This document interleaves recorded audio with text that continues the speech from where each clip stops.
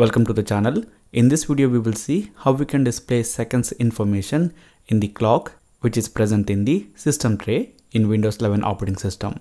So here you guys can see this particular clock displays hour and minute information, but we don't get to see the seconds information in here. If you want this clock to display seconds information, then this is what you have to do. Right click on the taskbar, click on taskbar settings. It will open up the settings window, and here you can see taskbar behaviors.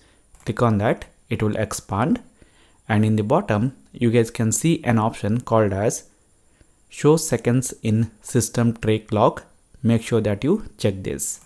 Once you do that, you will see seconds information displayed in the system tray clock.